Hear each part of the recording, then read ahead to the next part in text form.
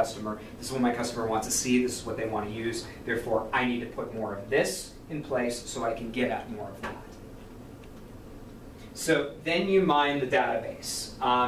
And then you make predictive informations from the database. So the company that we all know that does this the best in our location is Giant Eagle. Giant Eagle was known for this. Anytime you scan your Advantage card, the Advantage card is used essentially for them to know what your consumer behavior is for buying products, what they should put on sale and when they should put it on sale, how much you're willing to spend on things, and what kind of coupons you want related to the products that you buy.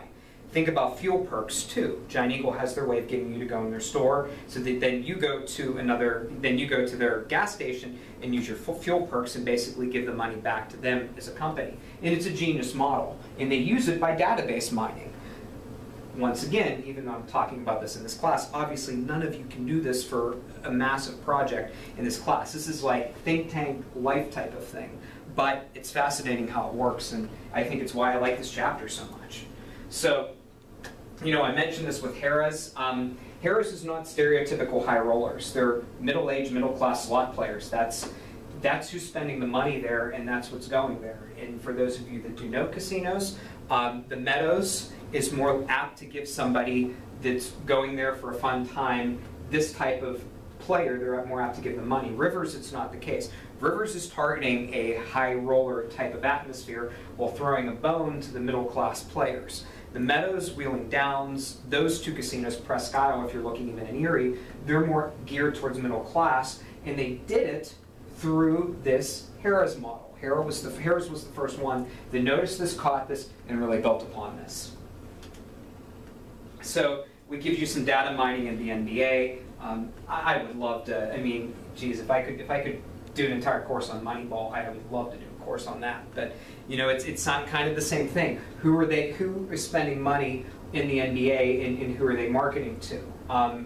You know, example. You know, living and growing up in Pittsburgh, I love NBA basketball. My dad played basketball; it was his passion in life. So I love basketball, and one of the things that we used to be able to do when I was growing up, the Cleveland Cavaliers games were regularly on television.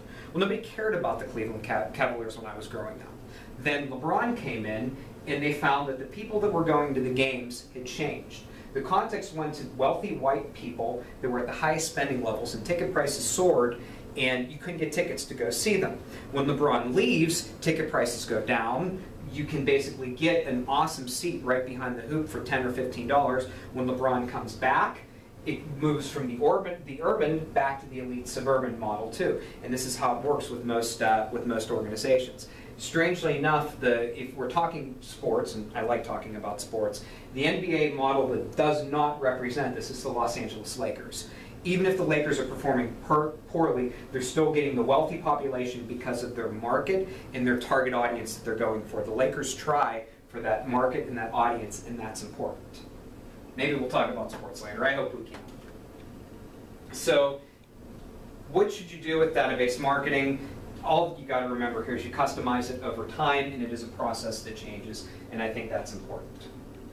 So, key ideas and key takeaways from this chapter, and this is it. Kind of, you know, all of this is important. But I think, you know, you want to look at the different types of responses. You want to see the difference between front end and back end and what creates value. If you can do data mining, you can't for this project in this class, but maybe you can if you're doing something with a Facebook page. Try to think of it as a continuous process that you're constantly building on. So that's it for chapter 4, and I look forward to working with you on our next chapter. Thank you.